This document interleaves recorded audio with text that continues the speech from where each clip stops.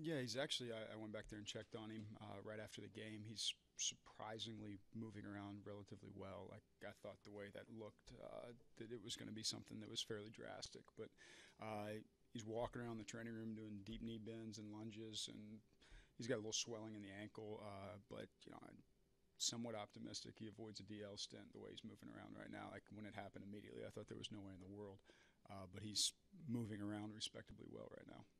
I don't think he's in the lineup tomorrow or available tomorrow, but like we'll see where he is when he wakes up tomorrow. Sometimes a swelling, 24, 48 hours, can blow up on you. But he's sprained that ankle pretty good a few times in his life, and I think you get a little bit of laxity in it when you've done it a few times, and so he's got like rebounds quicker than if it's the first time. So we're hoping he's okay.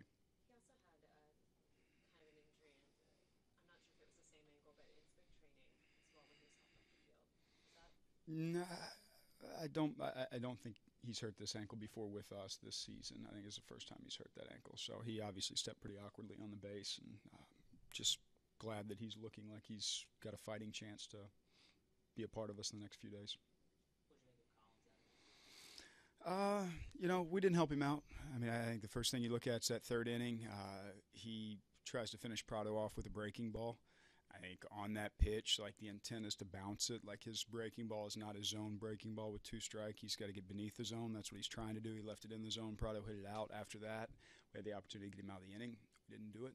Had the double play ball. It's like 2 days in a row we've had a chance, and it's really hurt us. And those guys are out there giving everything they have. I think Rosie was trying to be quick on Real Muto, who runs like extraordinarily well for a catcher, so he's trying to make sure he gets a double play out of it. I think he started trying to pivot it before he had caught it. So that hurt. After that, I think Colin just kind of caught the middle of his zone a little too much, and guys had good swings on him. They're a very good offensive club. He's a good offensive club as we've seen all year, like top to bottom. You look at the numbers, guys hitting 300 all over the place. So they're a good club, and you make mistakes in the zone, they can hurt you. for a young pitcher like Colin? Do you think that double play ball may have affected him a little bit? I mean, it affects anybody in a sense. Like you have an opportunity to get out an inning, you roll the ball. That's Darren Balsley goes out there to kind of give him a advice on what pitches to throw to roll up a double play. That's what we're talking about in the dugout because we need it desperately right there. And he gets the ball, and he's probably pretty optimistic we turn that because we usually do. And I think it hurt. I think anybody would tell you that hurt. You mentioned needing to execute pitches.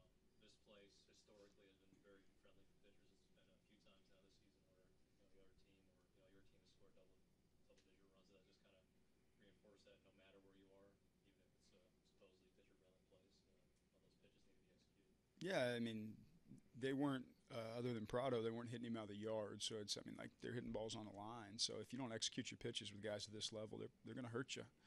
And Colin had a few opportunities with some two-strike counts that he couldn't finish the at-bat on. I think that hurts too. You get the chance to put guys away and unable to either execute the pitch or they fouled off some good pitches. They battled well offensively, like all through the night against all of our pitchers. So.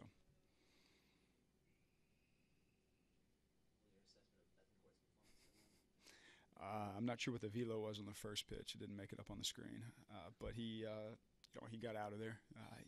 Did well. I mean, it's a live arm still with relatively zero pitching mechanics. So just the arm whipping through the zone. So not many people can stand up there and throw 95 like they're on a speed pitch at a carnival, but he does it pretty easily.